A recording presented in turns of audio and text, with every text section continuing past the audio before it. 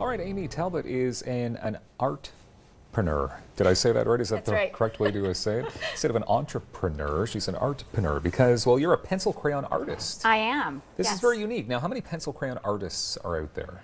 I only know about one in Ottawa. Yeah. So it's pretty rare. Yeah. Okay. So where does your love for this come? I mean, you're an artist by trade, right? So you love creating artwork. Yes, I was first introduced to pencil crayon art when I was in high school, and there was a local artist who came in, showed me pencil crayon art, and that impacted me so much that years later I took the medium up myself. Okay. Yes. So what does it mean to be a pencil crayon artist?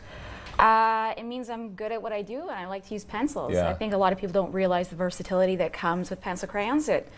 What you'll see today will obviously open up your eyes to new possibilities. Yeah. Because so you've got basically like you've got a color with Amie night, which is a lot of fun. Yes, I do. Okay, so we'll talk about that coming up in moments, and you also got an in-studio class that you do out of your home in Stittsville, right? Okay, so we have lots of pencil crayons here. Yes. So what's going to be happening here? Are you going to be teaching me how to pencil crayon? I am. I'm going to show you some very fundamental, very basic techniques to pencil crayon art. Okay. And I brought in an example. So I teach in the school system, and I brought in the ladybug drawing.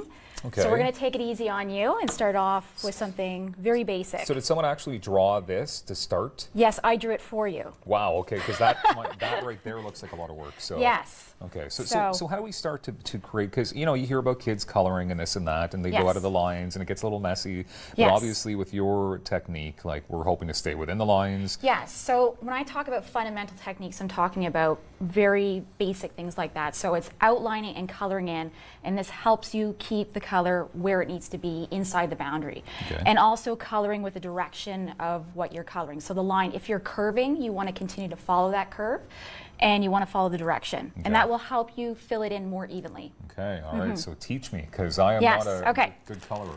So put that down there. Oh, perfect. Okay, so let's start with reds. Yes. And your pencil point is very, very important. You want to have a sharp point on your pencil at all times. It needs to always be sharp. Yes, because if it's not sharp, then you do sloppy work, and we don't want sloppy work today. Nobody wants sloppy work when you're pencil crayoning. Yes. Okay. I normally use a piece of tracing paper. Yeah. Should I rip it or no? You can do whatever you want. Who am I to say no? So when I draw, my hand never touches the paper, ever. Okay. And the reason why it never touches the paper is because I don't want to get the oils in my hand to deposit or to smudge any of the work. Okay. So a piece of paper stays between my hand and the drawing at all times. That makes sense, right? Okay. Yes. So if this is, and it's a good thing you're over there because I'm a lefty. Yes. I don't want to bump elbows. Okay. Right? Sure. Okay, so one of the basic things is if we outline. So here, I'm going to come along here, outline. And then what I want to do is color inwards. So should I be outlining right now? Yes. So outline and color in, and this will help you keep the red inside the ladybug. So you want to continue to follow that line. So if you need to shift your paper and continue to follow in that direction, that's what you need to do. And this is what's going to help you fill in the paper more evenly. So this is what I teach to students. Okay. And this will improve your coloring dramatically. Yeah. Is it hard to pick this up though? I mean, when you do your workshops, do people sometimes not get it, or is this something that people? Well, I think people are drawn to it because they just think it's incredible how you can do that with pencil crayon. Wait a minute, I am coloring the wax paper. You want to color the actual ladybug. Yes, they're actually very much, I think they're drawn to it, and they want to know more. So yes, the appeal is there for sure. So you want to work in and around all of your spots like that. Yeah, but look, you're like an expert. I know, you need to catch up. Why was I coloring the wax? Have you ever seen that happen before? No, you're a first. Is it really? Yeah. That's embarrassing. Yes, so see how it's filling in more evenly. Okay. You want to choose a surface that probably doesn't have any grain. Yeah. Which is... It's a good surface? No, because you feel the grain from the surface. It'll show through when you're coloring, right? So, so there's an example of why you would add, or adding one color. But now if you wanted to include another color, so the whole point of pencil crayon art is that you can layer color.